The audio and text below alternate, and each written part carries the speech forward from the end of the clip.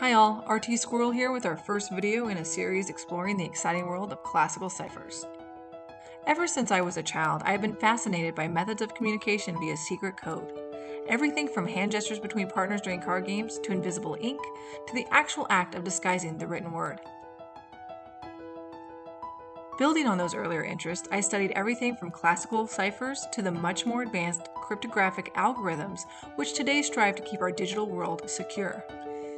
It is interesting to me to think about and explore how much of our present-day cryptography has its roots all the way back in the rudimentary ciphers of our ancestors.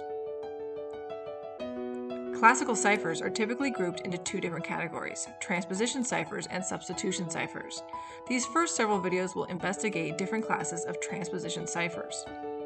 A transposition cipher is created by rearranging the letters of the plaintext in a way that will make the ciphertext appear to be well encrypted. This is also known as permutation. To put it into more mathematical terms, a bijective function encrypts by moving the characters' positions, while an inverse function decrypts by mapping them back. Bijective just means associating two sets so that every element in each group is uniquely dichotomized or paired with an element from the other group. One possible, very simple transposition cipher strategy is to reverse the order of the letters in a plaintext. So with celebrate your victories as the plaintext, you end up with this as the ciphertext. Another simple transposition cipher would be to reverse the letters of each word, but not change the ordering of those words, like this. If you then group them by, say, 5 characters, you further obscure the real meaning.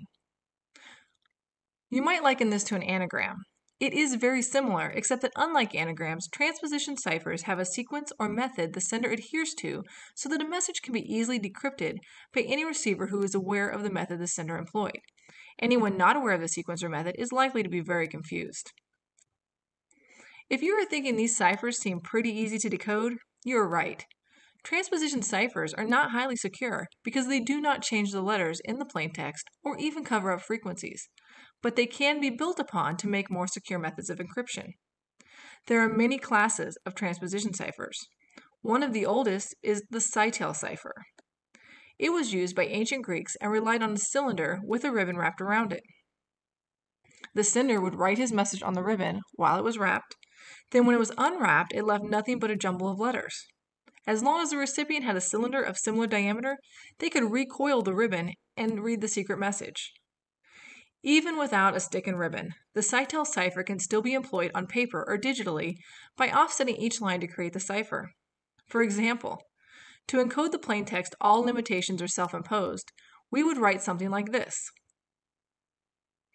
Once that is done, we then copy the letters diagonally as so, grouping by 5 to further obscure our message. Thank you for joining me on this initial dive into transposition ciphers. In our next video, we will take a look at the rail fence cipher, another transposition cipher employing a similar pattern concept as the Scytale. If you liked what you learned here and are interested in more, don't forget to like and follow below. Until next time, everyone.